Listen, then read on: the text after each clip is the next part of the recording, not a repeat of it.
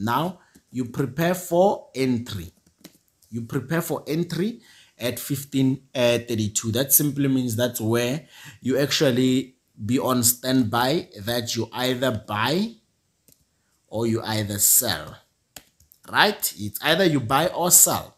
Now the biggest question is, you either buy or sell based on what?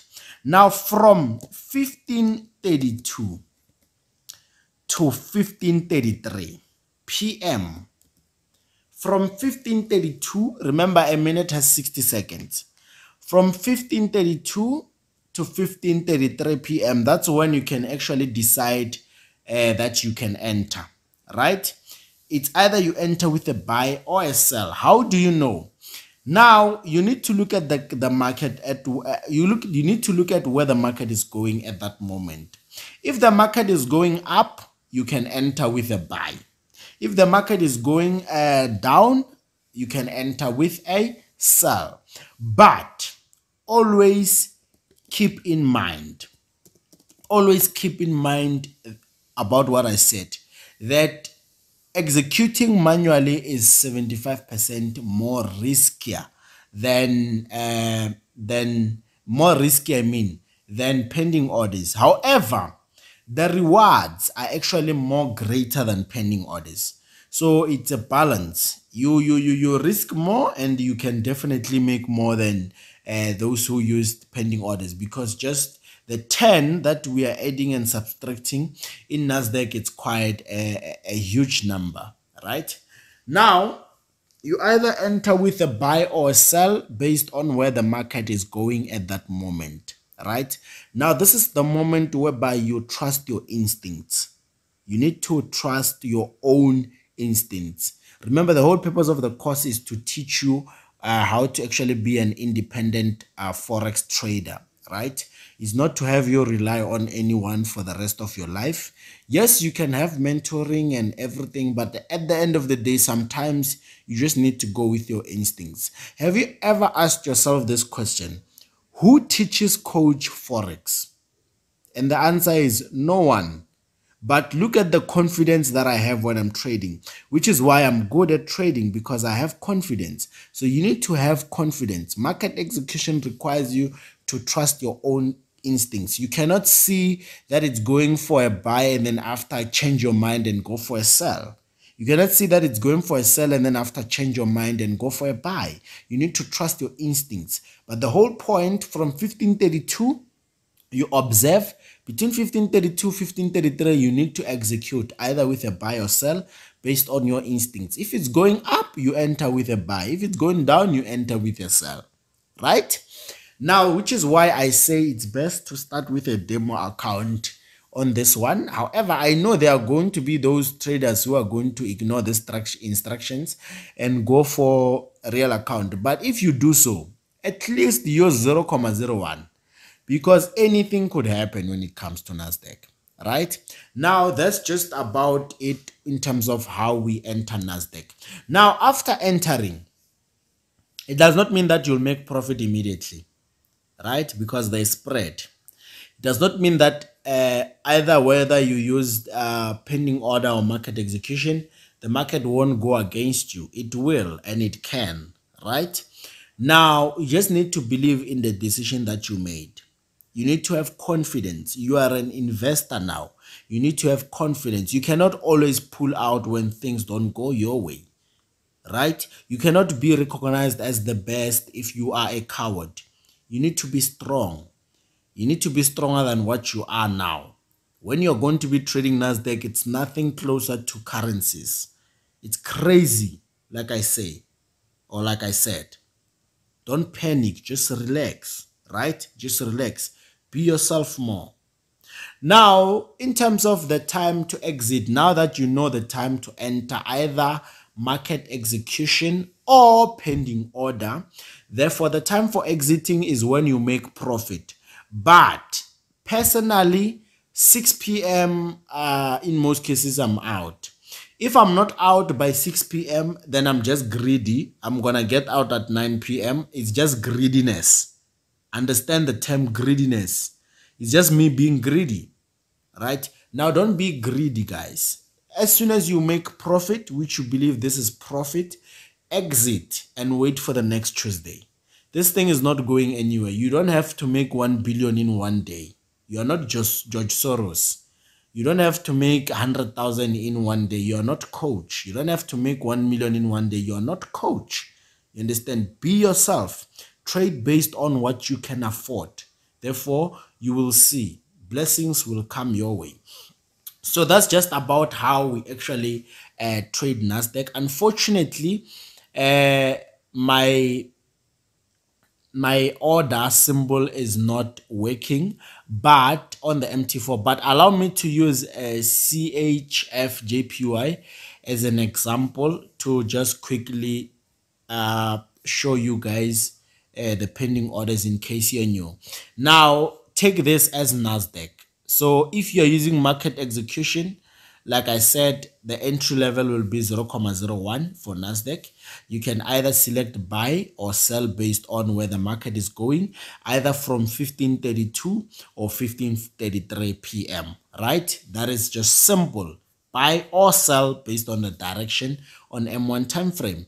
Now, if you're on pending orders and you decide to start with a buy stop because the market will be going up, so what you do, because the Nasdaq will be on 955.02. This is just an example, by the way. 955.02. Therefore, you're going to focus only on these numbers. When I was saying the numbers before, I simply meant this. Now, because this is a buy stop, it means that you need to add 10 from this number. Therefore, it's going to be 65. Then you are done. Just like that, you place your order. You select place. Then you are done. Therefore, if it was a sell stop and the price was still on 55, therefore, you say then these numbers just before the full stop, you minus 10, it's gonna give you 45. Therefore, you place your order. Right now, sometimes brokers won't allow you to use 10 they won't allow you to add 10 or minus 10. Therefore, if that's the case, contact that broker and find out what is their minimum. Some brokers minimum it's 25. Therefore, unfortunately, you have to use their 25 if you still love that broker.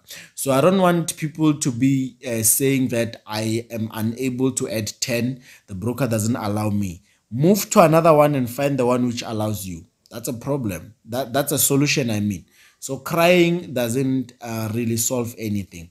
So that's just the simplicity of actually trading Nasdaq. Now, in a situation whereby the price is like this, you're going to come across a situation whereby the price is like this. The price is 959.02, for example.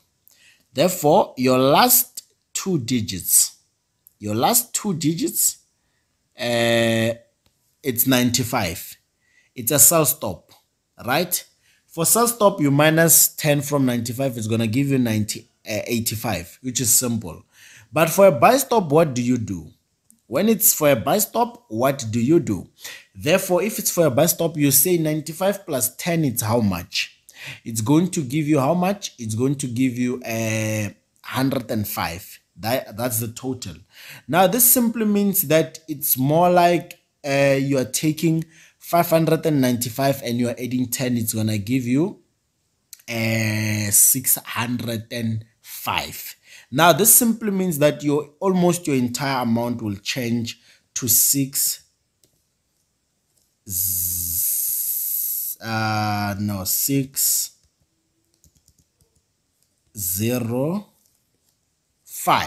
You understand? So that simply means that your number will change to 605 because it was more like 959. It was more like 595. When you add 10, it's going to give you 605. So don't get confused. Same goes to when the number is 505, like this example, 505. Therefore, the last two numbers before the full stop, it's 05. When you minus 10, it's gonna give you a negative. Take it like this. It's 505 minus 10 is gonna give you 495. Simple, just like that. You're going to write 495. Then you're done. It's simple. Don't get confused when it comes to such numbers. So that's just about how the short practical of how we get to set our pending order. Right now, the next movement, I will be showing you guys exactly how I trade Nasdaq, and I'll be showing you guys exactly how I get to apply everything that you've seen in the strategy video. Right now, remember that trading is risky on its own, right? And before you indulge in any trading activities, you must be aware of the risks involved, as your brokers will always warn you on their website, right? So this is the same warning that trading is not suitable for everyone, and don't trade with your last savings. Always trade with the amount of money that you're willing to lose. There's no specific amount. It's only the minimum amount which are allowed by the brokers, which can either be $10 or $20, depending on the nature of the broker. So the next video, I'll be showing you guys how to actually trade Nasdaq based on exactly what I do. Now, on this video that you're looking at, the short video that you're looking at right now, basically this is how I trade Nasdaq. Now, this is 3:30 on a Tuesday. Look at the movement. You see, it's crazy. It's going up, it's going up, it's going up, it's going up. And then just when I thought it's going up, it's rejecting. Now it's going down. You see, I'm not in a trade as yet. M1 time frame, I'll be using a pending order specifically. Now it's going down, it's going down, it's going down just a bit. I'm not so sure as yet because I'm waiting for confirmation. Now it's hitting up, it's hitting down. I'm not so sure. Now we are approaching second minute. It's still 3:30 p.m. The market is moving. It looks like it's going up. I could sell, but I'm not so sure as yet because I need to stick to the strategy. Now let's look at the second candlestick. What does it have in store for us? Now, second candlestick, it started, it's going down. Now I have an idea that this might be a sell because that's what Nasdaq does. It causes a rejection first before confirming. So I want to confirm my things thoroughly, but I already have an idea that this might actually be a sell initially because the second minute candlestick is trying to confirm it, meaning that if you are brave, you can even enter before the designated time, but understand the risks involved. So I'm not so sure as yet about my things, but I've decided to enter either way as I'm approaching 1532 to be exact. Right, I'm approaching 1532 now. 1532, it's almost there. Now I need to set in my buy stop order either way, and then I'm gonna add 10 just like I've minus 10. Now it's 1532 now, almost 1532. Now I'm gonna be entering into a trade now. Now any direction that gets opened, I'm so sure. Any direction which gets opened, I'm so sure of my things right now. So it looks like it's gonna open the sell stop order as the second minute confirmation confirmed that it could be a sell position. Now I'm already into a trade. The buy stop order is still on. I need to delete it. That is the first thing that you need to do if you've already managed to set the pending order. Now you can see how crazy the movement is. I'm still skeptical whether I'm gonna make money or not, but I'm just relaxing. I'm just keeping it cool. It's trying to take me to profit. Just Small rejection. You can see the minus that I'm on already. This is a ZAR account, meaning that I'm using South African rand to actually trade. Now it looks like now it's gonna go up, and I've already sold already. Therefore, I'm on almost negative. I'm almost on negative 8,000, 10,000. But the good part about it is that I have an equity of about 40,000. So I have nothing to worry about. Now I'm still sitting on about 5,000, 6,000 loss. It's a real account, as you can see. Now it's going against me, people. I'm worried now. Now I'm losing money. But remember, it's only a loss if you close on a loss, and it's only profit when it's in your bank account. I'm sitting on a loss of about 7,000 now, going up and down, going up and down, going up and down, going up and down. 9,000 loss now, going up and down. You know, remember now, I'm still relaxing. It's still 1533 now. It's still 1533. I'm wondering what's going to happen to me. Am I going to make money? Because the market seems to be going against me. Now at 1536, the market has finally came back to my favor. Now I'm sitting on a profit of about 4,000 rand, 3,000, 4,000, just an estimation. It's going up and down, you know. It's going up and down. Now I have hope. Now I have hope. I'm sitting on almost 5,000 profit, 4,000, 3,000 profit, still going up and down. I'm still on 1536 in terms of time. Now I know for sure that I'm going to exit after hours or an hour, for example. Now, still going down in my favor. Now I'm sitting on about a profit of about 8,000 rands. It's 10 to 4 now. It's 10 to 4. I'm almost sitting on about 8,000 rand. My initial target is precisely to make anything from 20,000. Anything from 20,000, actually, I'm happy.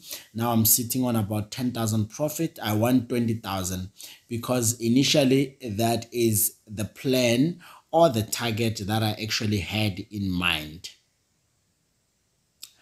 Now things are going my way. I'm sitting on about 14,000 profit. My target is still about 20,000 initially.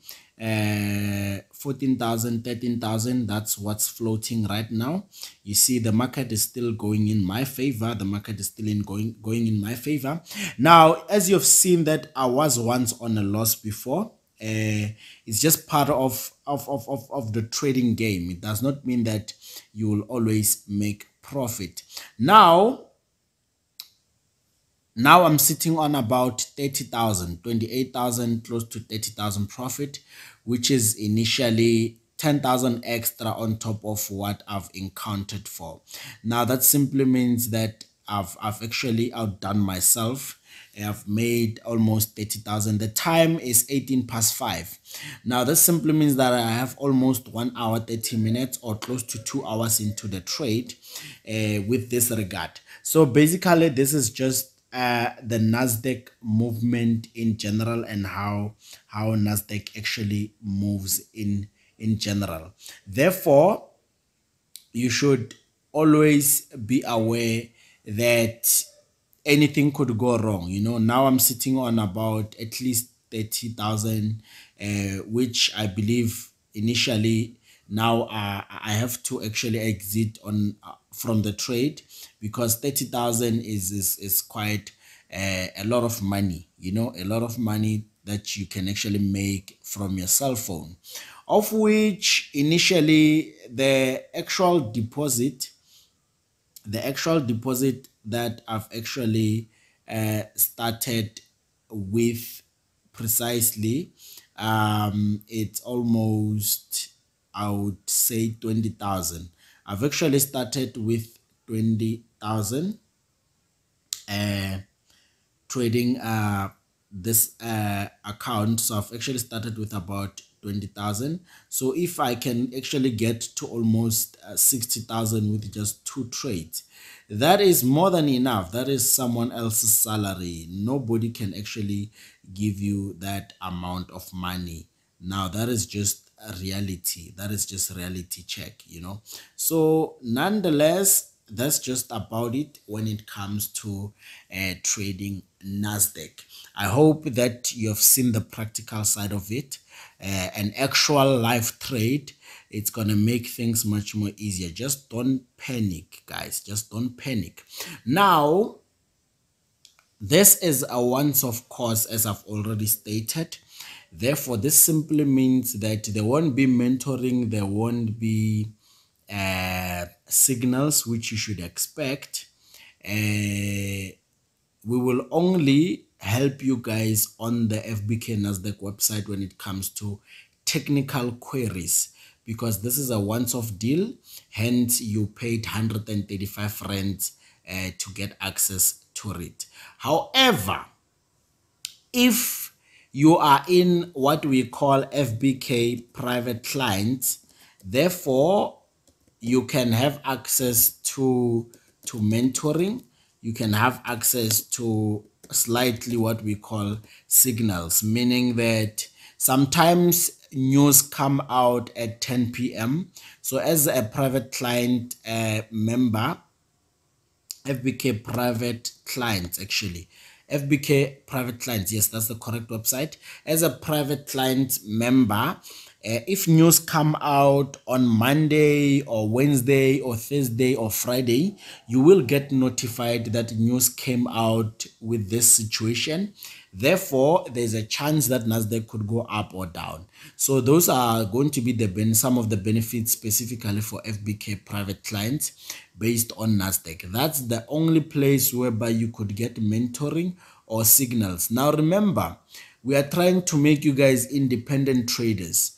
Now, independent traders simply means that after you get taught something, you make extra effort, you take extra miles into learning what is this thing all about. So nonetheless, thank you guys for watching this video. I appreciate everything and all the best with Nasdaq. As you've already seen that I've actually turned almost 3,000 GBP, 3,000 GBP. I've almost turned 3,000 GBP into almost 70,000 GBP, trading 5 times. It's there on my social media platforms.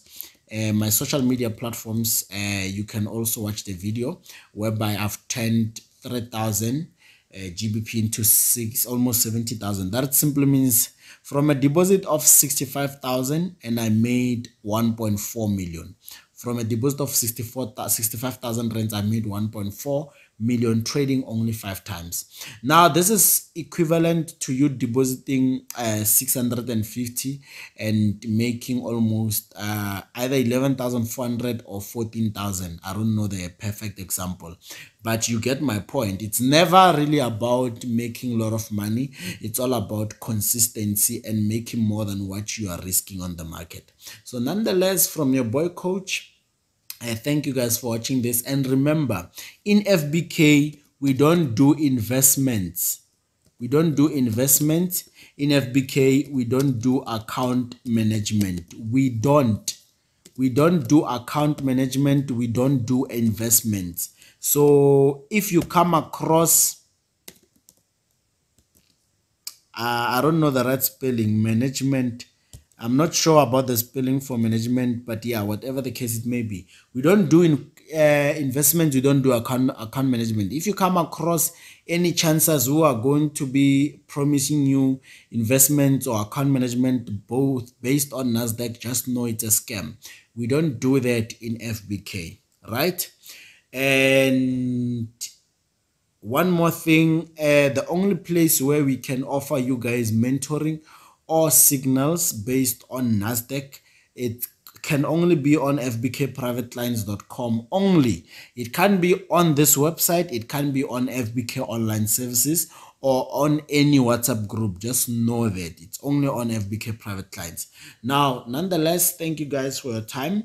And in case you are a beginner and this confused you, we still have FBK Online Services, whereby it actually covers lifetime mentorship or signals and 3 strategies. So mentorship and signals based on the strategies that will be offered at that site will be available on FBK Online Services directly. So that's just about it. Thank you guys for watching this video, and all the best with your trading activities. Thank you guys.